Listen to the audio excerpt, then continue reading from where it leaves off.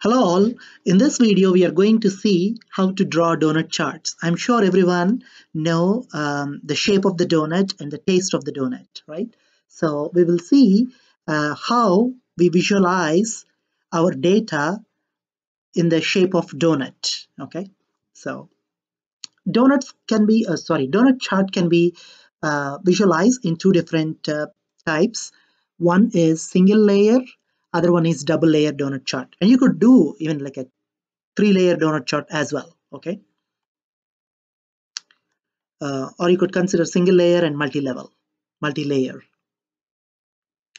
For single layer, I have already selected some data with the mobile device and unit sold in the year of 2020, okay? So for that, we want to visualize this.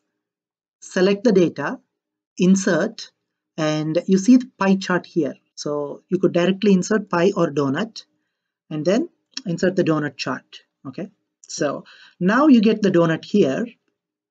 So with the different colors and all, we could do some manipulations for this.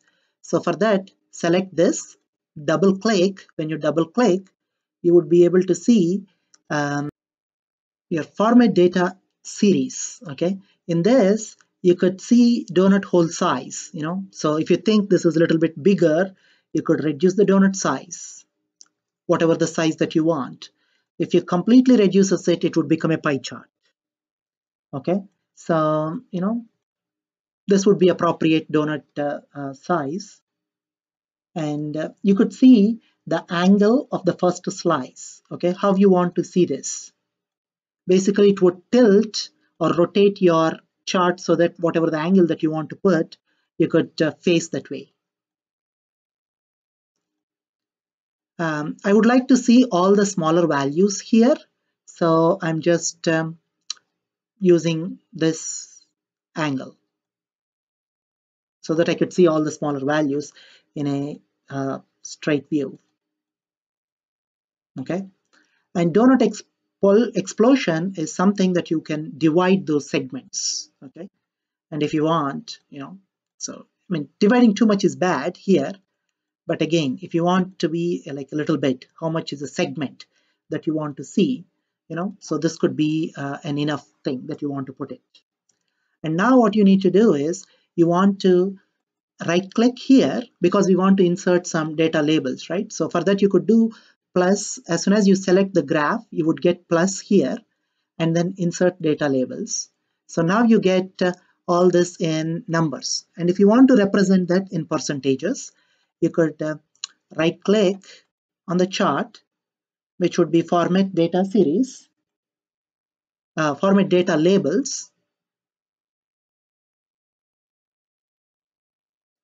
format data labels. Yes, format data labels. Select the percentage and uncheck the remaining values there. So now you get percentages here.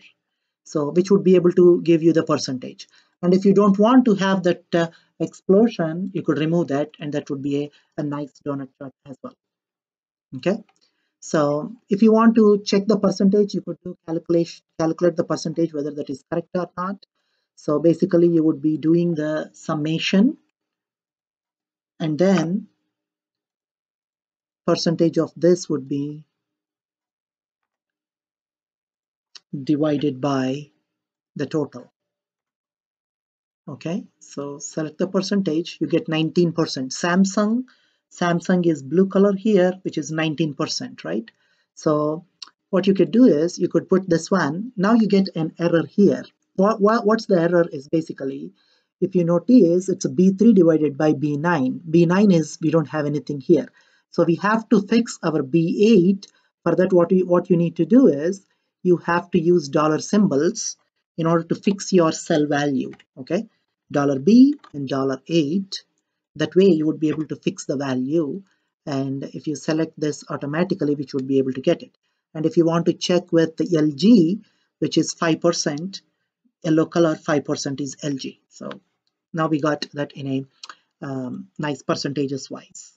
And if you don't want this as a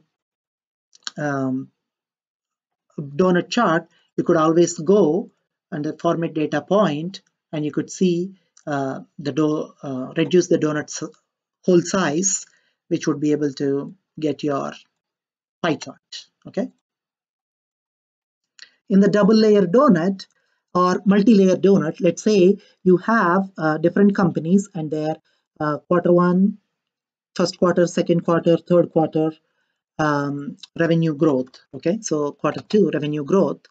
You want to compare this one by using two different layers, and if you want, you could have multiple or three or more. Okay, so for that, select this, and if you notice in the insert in the pie chart, you would be seeing donut itself, but when you actually insert, you would get a double layer donut. Okay, so now select your chart and able to reduce the donut size whole little bit. Now this looks good. And regarding the angles of donut, that's up to you, however you want to show. Okay, so now here the data of the inner layer represents the first column that you are going to see for Q1, whereas outer layer would represent the Q2. And if you have a third layer, that would represent the Q3, I mean the quarter three, okay, or third quarter data. So again, you could always include your data labels with percentages, and if you want, you could, you have to include the chart name appropriately, the comparison of growth rates, revenue growth rate of first quarter and second quarter, of these companies. So this way, you could be able to see how to do a single layer donut chart, double layer, as well as multi-layer donut charts in the same way. Okay.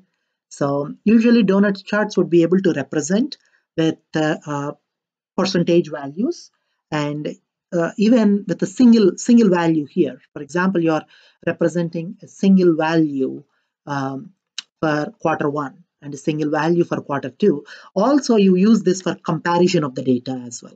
Okay, so by using two layers here, you could see. Yeah, with this, we are done with how to draw donut charts in Excel. Thank you for watching.